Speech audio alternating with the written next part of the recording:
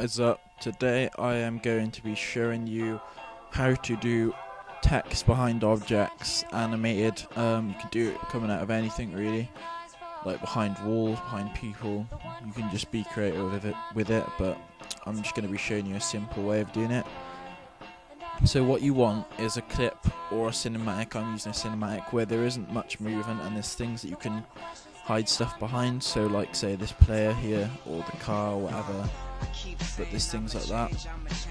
So I will put a download to this cinematic in the description so that you lot can try it on here. But first off, what you want to do is disable resample and untick maintain aspect ratio, and you want to go to pan and crop, and you want to zoom in a little bit like this. And what I'm going to do here is find a bit where I want the text to start coming out. So I'm going to do it right there because he's got a weird look on his face. So right where I want the text to come out, I'm going to go up here to the quality and put it onto best full, and I'm going to go to this little icon and save snapshot. Make sure you've got it on PNG down here on the save as type so it's the best quality, and then make sure you change your quality back to whatever you had it on in the first place, just so it doesn't lag when you're editing. So now you've got your snapshot. Where your cursor is, where you've took the snapshot, you just want to split the video and drag this bit to the side for now because we don't need it. And you want to drag your image in onto where you split.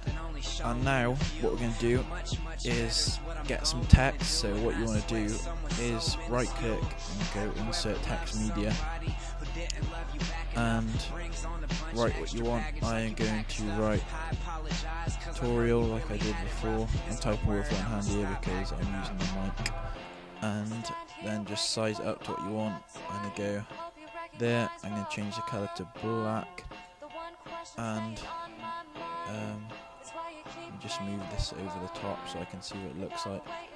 And then I'm going to just change it to this font. Obviously you can do whatever you want with it, but now we're just going to move this to the side for a minute because what we're going to be doing now is masking out where we're going to be putting the text. So what you want to do is right click on your image, copy and paste it above, and now you want to go into, on the slave just pasted above, you want to go into event pan crop and hit down here the mask tool right where my cursor is now. And now what we're going to be doing is masking around where we want the text to be hidden. So I'm going to first off do it around this character. So on the side you want the text to be coming out of, you want that to be neat, but on this side we can just do this. Just go around, and then when you get to the bit where the text is going to be coming out, you want to do it as neat as you can, like this, or you know, I'm obviously just doing it a bit rough, but do it as close to the character as you can, just so that it looks perfect coming out. So that should be fine, and then just join it back up, and you will notice nothing's happened so far, but if you drag this bottom out you can see that that is masked. So now what we're going to do is right click on this top layer and insert video track, and then drag this one above so it's got a gap in the middle, and this is where the text is going to go, right here in the middle. And you want to go into event pan crop, and now you'll notice that this hides in here like this.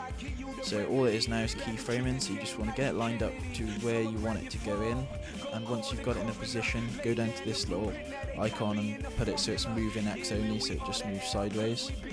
So on the starting keyframe you want it to be hidden like this, and then you want to go ahead a little bit on the timeline here, and then you want to drag this out. You could just do it easily, just drag it out there, then go ahead and drag it back, but what we're going to be doing is animating it so it looks like it's hit and then come back, so it's like that, like pretty cool.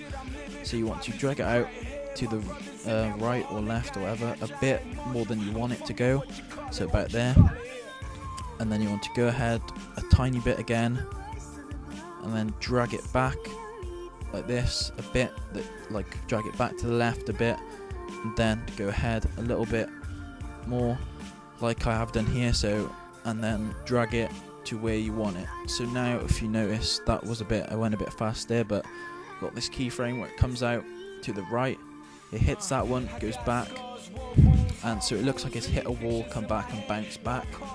So now we'll see what this looks like on here. That is obviously way too fast, so all you want to do is just play around with these until you get them right. So just keep, all it is just trial and error, just playing around with these. That looks good there. So that's come out. If you want to do one behind now, or actually sorry, now that we've got it to come out, we're going to want it to go back in. So you want to leave it a good amount of time before you want it to go back in. So I want it to go back in about here. So you want to click back on event pan crop, and if you've got your sync cursor selected, it should be in time, but if you haven't, you just go ahead on here, and then once you've got it in the place we want it to go back in, add another keyframe, go ahead a little bit. You don't want to go ahead too far, but you just want to go ahead about, I'm not sure, about about a few 20 keyframes or so, and just drag it back so it's hidden behind the body. And that sounds dodgy, but this is what it'll look like in the end. That looks really cool. You could do the one behind the car like I did, and it's pretty much the same. I'll just show you quickly. All you do is just add new video tracks, and you paste this again here, and you just do the same thing, but this time masking out the car like that. Mask out the car, and then I'm just gonna, just for quick sake, and then you just do exactly the same, drag it above, paste. I'm just pasting this, so you find where this text is going in, so it's going in there, and you basically just drag it up to here like this, get rid of the keyframes like so, and just position it up to where you want it like this, so that we want it to be rotated. So you just go on this circle, rotate it like that, like that. Also just, you know, just rotate it to whatever you want, and then hit on here again. You want it moving Y only now, so it's going up, drag it down like this, and basically do the same thing. Go ahead a little bit, make it come up to a bit up more than you want it to go up.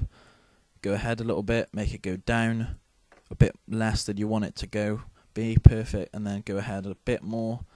Then leave a bit more of a gap than you did for this, and make it go into the perfect place. And then we'll see what this looks like. Oh, we've got a bit of a... That's just the placement there. If I had it a bit higher, it'd be fine. It's just because I've masked out the car. But this one comes out, goes back in. That one comes out. That's obviously too fast, so we'll just fix this quickly, just by dragging these keyframes out.